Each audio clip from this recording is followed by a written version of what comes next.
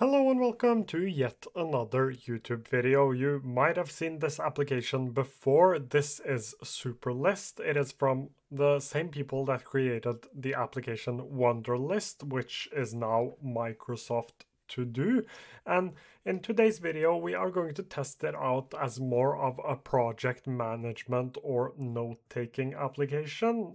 And at the end of the video, I will give you my thoughts on it. So let's jump right into the application. So the first thing here is that we have an inbox feature, and I do love an inbox feature, but we also have some ways of organizing, which is important if you're actually going to try this out as a note-taking application or a project management application. So let's just add a new section.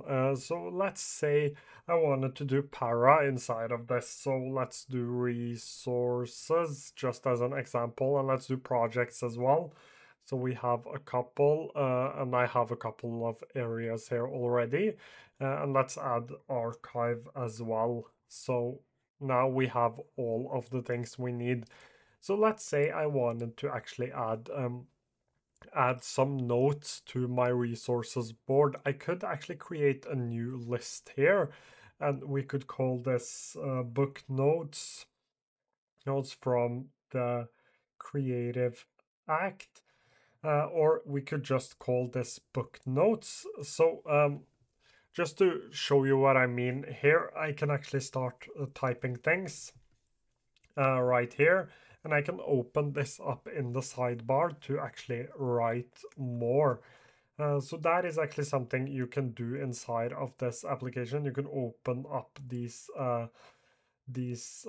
boxes or check boxes, and you can write inside of them, but you can also actually just turn this into a paragraph and just start writing. So that is why I am thinking of this not just as a note-taking application, but not just as a to-do list application, sorry, but also as a note-taking application, at least for lightweight note-taking. So I could do book notes from the creative act here, but if you want even more structure, you could actually do book notes, or you could actually do to read like this. And let's say I wanted to read the creative act. We first have to turn this into task again, and let's just do the creative act like this. And once I am actually finished with this, I can click this right here, and it gives me a little audio when I click it. And I can also open the task details after I'm finished reading it. And I could actually just go ahead and I could write my notes in here as I go. You also have the ability to tag things. So let's just do test for a book note like this. And I could go ahead and I could continue writing things. And as you can see, it works with Markdown as well. So you can format these things as Markdown. So it feels not just like a to-do list application. I'm sure that it will do an amazing job as a to-do list application, but it can actually work as a lightweight note-taking application as well. So now we have tested it for book notes. Let's say I wanted to do my social media inside of here as well. I would probably have social media ideas like this, and I would do one for YouTube video ideas. And I could go ahead and I could do the same thing here. So let's say I wanted to create Superlist video. And I could open this up and I could actually write my whole script inside of here. And this will get the YouTube tag. I could assign it to myself and add a due date to it as well. And I could just go ahead and I could start writing my whole script inside of here. So there are a few possibilities with this. It isn't perfect, but it can actually work as a lightweight note taker or a project management application. You can go ahead and you can add and remove things from favorites to have them pinned to your sidebar. Here you can see all of your lists and you can see all of your tasks. But as you can see, finished tasks does not show up, and if I turn this into a paragraph instead, it won't show up here either. So this only shows you your tasks, and you could choose to just see the upcoming, see done, or see others. That is up to you. So you could have your task management here and have your note taking here as well.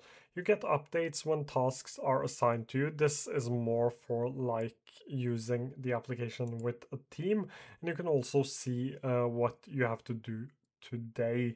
The way the organization works is that you have different lists which you can put underneath these it's called sections, I think. Yeah, new sections. So you can put them underneath sections, and you can actually have a few sections and also a few lists. And I can actually drag and drop these. One thing I wanted to test out is actually because this application, as you can see, is block based, I can drag blocks. One thing I wanted to see if worked is that to drag something from one list to another, and that actually works quite well. So let's say I had finished this. I could actually drag this into my archive, but first I need an archived list. So let's create that archived, and I can actually drag this into my archived list and it will appear here instead. So you have the ability to do para inside of here, and you have the ability to use this as a note-taking application.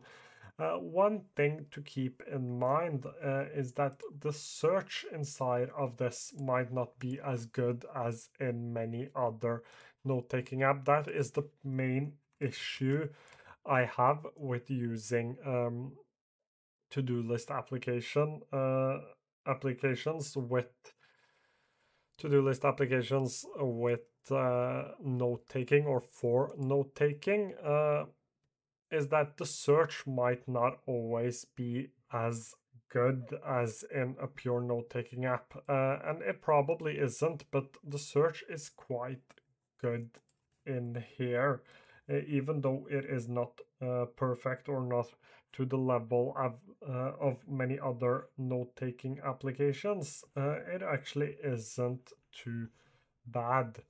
So this test right here, if you see, this does not show up, but it is nested like underneath two layers. But let's do test here as well to see if the problem with the search is that it only searches tasks. So it only searches tasks and list titles. As I said, the search isn't as good compared to a lot of other applications on the market that are pure note-taking applications, but it is a really beautiful application and it works well for like lightweight note-taking. I probably would not do all of my note-taking inside of here. I would do things like grocery lists or even some notes for a YouTube video I probably could get away with. I feel like this is more tailored towards those who need a lightweight project management application and not necessarily note-taking application. It is more a project management application than it is a note-taking application, but at its core, it is actually just a simple to-do list application that has a lot of options for like basic note-taking and project management.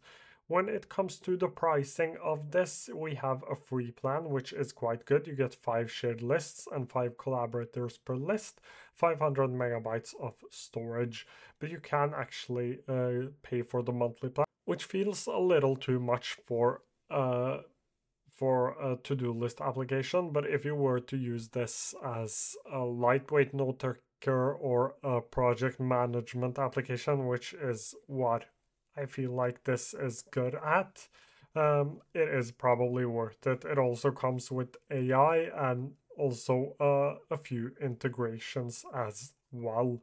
That's the monthly. Yearly is probably $8, and it is $8 each month on the yearly plan.